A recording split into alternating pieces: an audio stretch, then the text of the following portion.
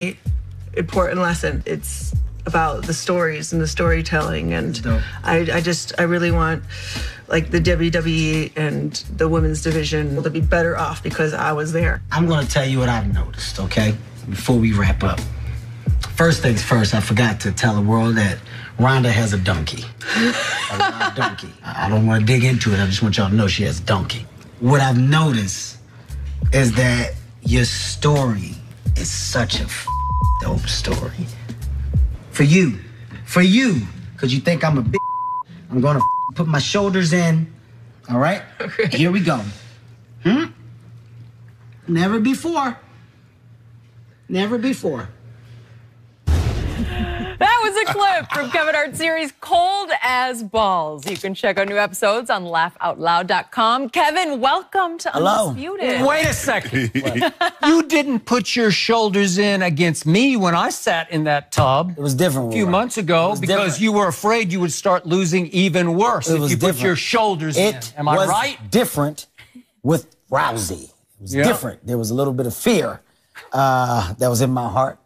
There was some threats that y'all didn't see there. And did they show the donkey just now? Did they show? Okay, let me make sure that people understand. She really does have a donkey. Really? And I know there's a community where we used to refer to donkey as a behind on a woman. I want to make sure it's very clear. I'm talking about a real donkey. Okay? Thank you. That's very clear. I appreciate it. It's a live donkey that she owns. I'm not talking about a butt. Okay, let me clear. You got to clear it up. Everything has to be cleared up. All right? Okay, now go ahead and we can dig into So I want people to understand that the object of Cold as Balls is to put somebody in the tub, like me, and you freeze their you-know-what's off, and after a while, their brain freezes, and they can't fight you anymore. And then you just try to run over them. It's almost like what happened to you. You just lasted a little longer. I lasted the whole time, unfortunately for you. Skip, what you love to do is debate. And you think facts equal right, and they don't. I think they do. He comes with facts and percentages, and he thinks that the facts and percentages can equal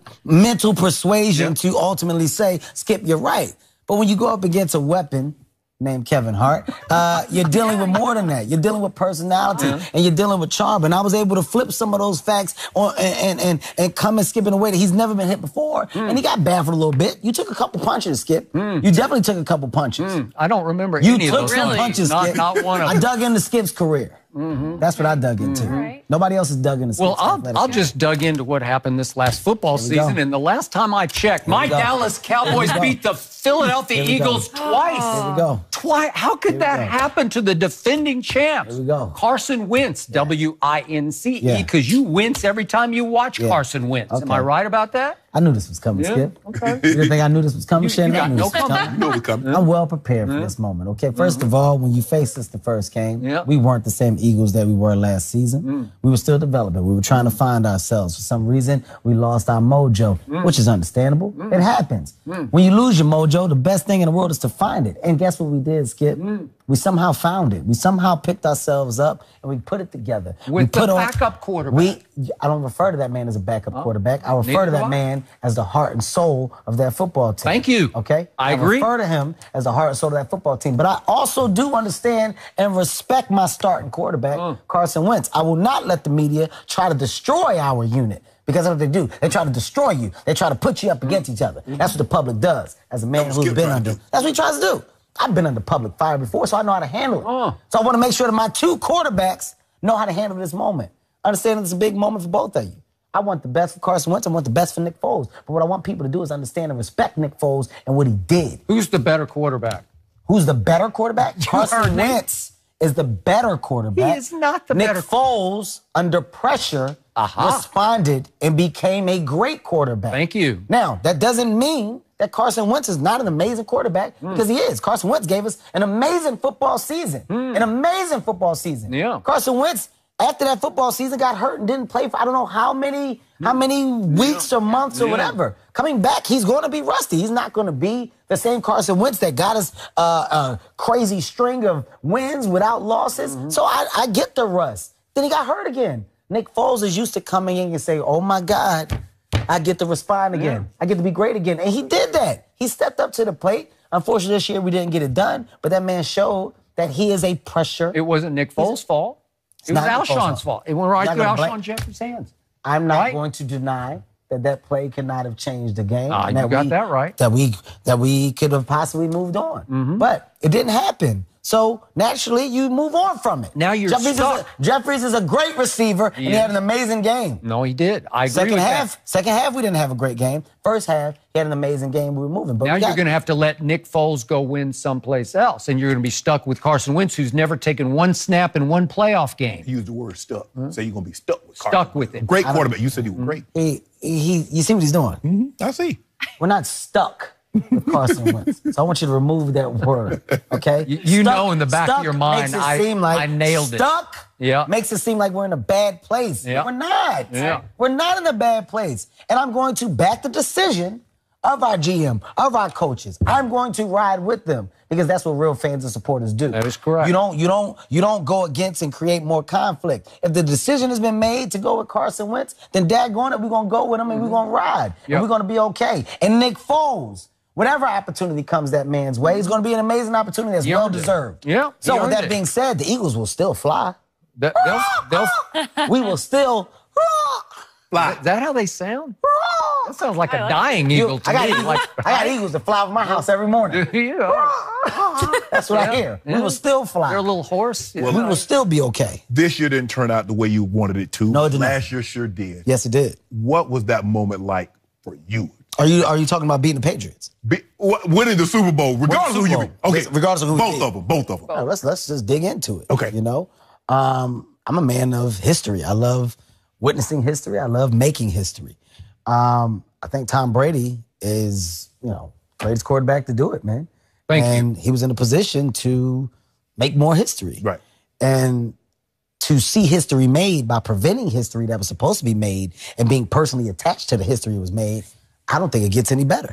Yeah. I don't think it gets any better. I remember on bottle number 3 of tequila, all right? This is bottle number 3. Bottle number 3. Bottle number 3 because I was having that good of a time. I just couldn't believe it. I couldn't believe that I saw and I was witnessing the Philadelphia Eagles do what they did. My city is finally getting its just due. We are finally shining. This is long overdue. Since I've been around, I haven't seen this. Oh, my God, I get to say that I was a part of it. Best day of my life. Flying. I'm all over the place. You almost got on the podium. Almost.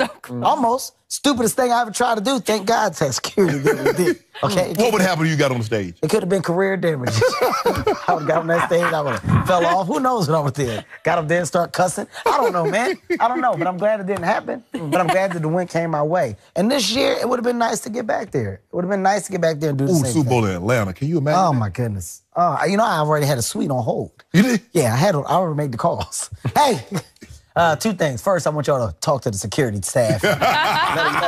let them know this year if it happens, I'm going to need to get through. That's the first thing. Okay. But, I may still go. I don't know. It depends on who's playing. It's just a bittersweet because I felt like we should have been back there. So it's starting to feel like Tom Brady might get back there. The New England Patriots might get back there yet again. What are the key words in that sentence? Might. There you go. Yeah. Meaning that it doesn't have to happen. So are you betting against the New England Patriots at Kansas City? I want to make this perfectly clear. Once again, I'm a man that loves history. Yeah. I would love to see Tom Brady add more to his dynasty. But then on the flip side of that, you got another individual that can make history as well. Yo, Pat, my homeboy. You got another individual that can make history as well. Now, I'm not saying out with the old and in with the new, but I'm saying that when the new is coming through with the confidence that this man has, there is I don't think there's a better situation to root for. Young quarterback. Yeah. Young quarterback, young black quarterback, get in there. Do it. Do it. Yep. Get it done. Yep. Great history. I'm going to ride with you, brother. And at the end of it, I'm going to say, man, I can't wait to talk to Skip. So you are rooting for Patrick Mahomes? I am rooting for Patrick Mahomes to make history. This doesn't mean that I... And rooting against you. Yeah. You are betting against the one man in sports. You do not bet against. Betting makes it seem like betting your pride. Investment. You're betting your national TV pride. I'm rooting. Yeah. I'm rooting. Everybody has the right to root. Well, you openly admitted that you're rooting for the Kansas City Chiefs, right? You act like that's a bad situation if I want to say who I'm rooting for. Is it possible that in your heart of hearts you have some hate for the New England Patriots just because you're sick and tired of them being in the Super Bowl? You think I have hate for the New England Patriots because they were caught cheating and doing all that there's some hate in me? Do you think that I have a vindictive bone in my body to go taking air out of footballs is wrong? Doing other things, a coach sneaking and understanding what the plays are for another one by having spies. No, not me. That's not in my body. I want the Patriots to do whatever they have to do to win. Some people want every advantage that they can get. The New England Patriots, those people, I don't know. I don't know. Well, they sure didn't cheat against your Eagles last year because your Eagles scored 41. Well, that's because they had to play honest. Yeah. Not saying that they played dishonest before. I'm just saying when forced to play honest, maybe things are different. I think this year we've seen a football team, honestly, having a very amazing season. I've seen Tom Brady do what he normally does, which is just simply impress and be great. But then I'm watching Kansas City in the first hump that they needed to get by, they got by. The Kansas City Chiefs didn't do what they normally do, which is fold in the postseason in that first game. The confidence level that I'm seeing in that football team and in that quarterback is like no other. I'm a confident guy, Skip. I know what confidence does. Yeah. I can tell an individual by how they carry themselves. Your shoulders. Shoulders say a lot. Shannon, every time I see you on this show, your shoulders are broad. You're here. When you talk to Skip, you're here, Shannon.